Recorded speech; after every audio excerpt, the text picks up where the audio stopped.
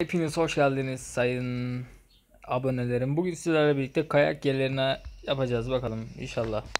En çok hangi bu bölümde Antalya'da hem kış hem yaz turizmi var. Gene Ege'lerde olabilecek bir yerlerde var, gene gösteriyoruz. Gene Ege'lere yakın taraflarda Marmara bölgesinde, Karadeniz bölgesinde gene var. Gene bu taraflarda yükselti fazladır. Tabii ki doğuda her yerde yükselti olan, kar olan her yerde bence vardır diye düşünüyorum arkadaşlar. Kanalımıza abone olup bizlere destek olmayı lütfen unutmayın.